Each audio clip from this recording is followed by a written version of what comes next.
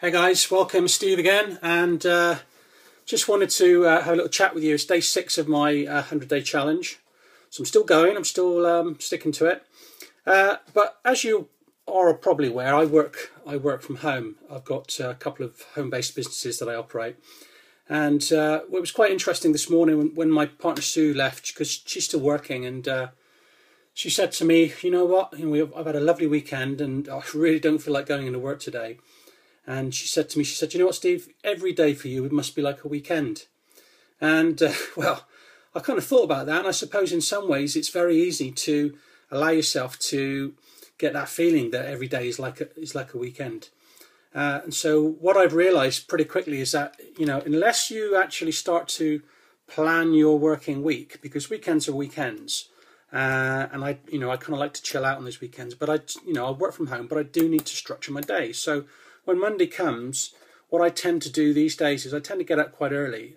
I have a bit of breakfast, and then I sit down and I write down what it is that I want to achieve for that day, and so I sort of structure my day accordingly. I put a plan together, and I do my utmost best to stick to it as religiously as I can, because it's so easy, when you're not tied to a normal job. It's so easy to kind of be distracted with events. You can maybe I think I'll just watch a little bit of daytime TV, and then you can end up just basically channel surfing and watching a load of dross on the television and wasting time. Or you might think, just do the dishes, and then I'll just pop out into the garden and I'll cut the grass.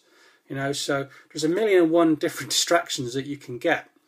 So like I say, my plan is not my plan, but my strategy is that I plan out my day. I work out what it is that I want to achieve for that day, whether it's Facebook marketing, whether it's pay-per-click, whether it's just, adding content onto my websites.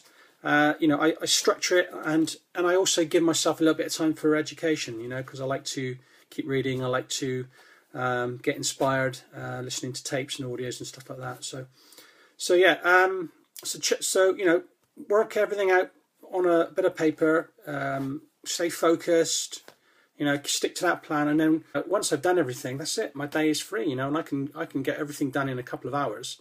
And hey, fantastic. If it's a lovely day, I can go out for a cycle or do what I want. I'll go and play golf, and it's awesome. So there you go. That's my tip: is to structure your day, write down a plan every morning, or even do it last thing at night so that you're already prepared for the next day. And treat your home business as a business. Don't be distracted. Don't let your attention get diverted from what you've got to achieve. So anyway, I hope you have a great day. I've got a few more things to do, and then I'm finished. And I'm just checking the weather out. It's a little bit grey today, so it's a bit of a change. But I might just go out for a cycle ride. Get the old fitness going. So anyway, until tomorrow, have a good one. Bye.